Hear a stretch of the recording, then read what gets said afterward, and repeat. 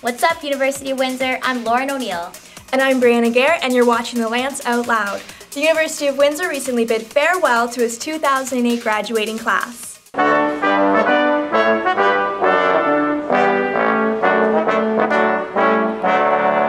The spring convocation was also the graduation ceremony for University President Ross Paul. And I figured out this must be about my 85th convocation at Windsor, and at least my 145th in total. During that time, I've shaken over 30,000 hands and spoken to over 50,000 graduates, and 2 or 3 times the number of parents and friends. I'm sorry, but I don't know how many people I have put to sleep during my more than 24 hours of speeches, but it's probably in the thousands.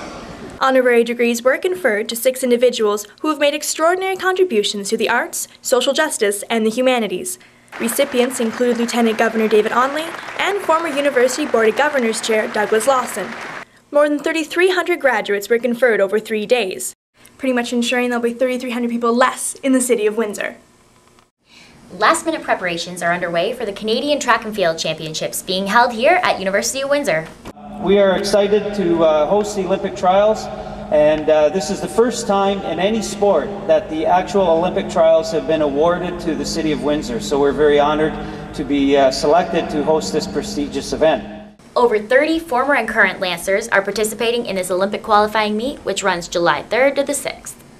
These athletes are a reflection of the amazing tradition of excellence in track and field, which is reflected on that board up there that Dennis Farrell and his crew have built with the Lancer Track program. Windsor recently lived up to its Sin City rep with an opening at Pleshier Street Gallery. I'm reporting here from ABC News. There's been a bit of a complaint from the city that we put a large-scale piece of naked artwork in the window. And the mayor gives me a call and says, Christian, I know you're doing things for downtown, but I'd appreciate it if you take it down. And I said, go fuck yourself. I'm not taking it down. The Naughty Show is the 5th show for the Pleshier Street Gallery, featuring the saucy work of more than 25 artists, which is the largest amount for any of the gallery shows so far. I decided to sort of open up the floodgates and let everyone in. You know, get everybody excited about being artists again and start showing their work, and you know, that's the goal. Aldo, with hopes of bringing life back to Pleshier Street, says, "This is the new Paris. You can either embrace tits or get out." The gallery is located at 510 Pleshier Street. Fringe artists everywhere are snapping their fingers for Fog's biannual t-shirt art sale. A lot of people were telling me they could silkscreen, and it was driving me crazy because I had just learned, and I was like, I can silkscreen, and everyone who came in went, yeah, big deal. Why do that? Oh, great. Well, I'm not special then. And I was trying to think of a way to goad them into doing work. So I started calling them out, like, well, I haven't seen a shirt that you've made, so like, prove it to me. How good is it? It can't be that good. You can't do it too often because I don't see any of your stuff anywhere.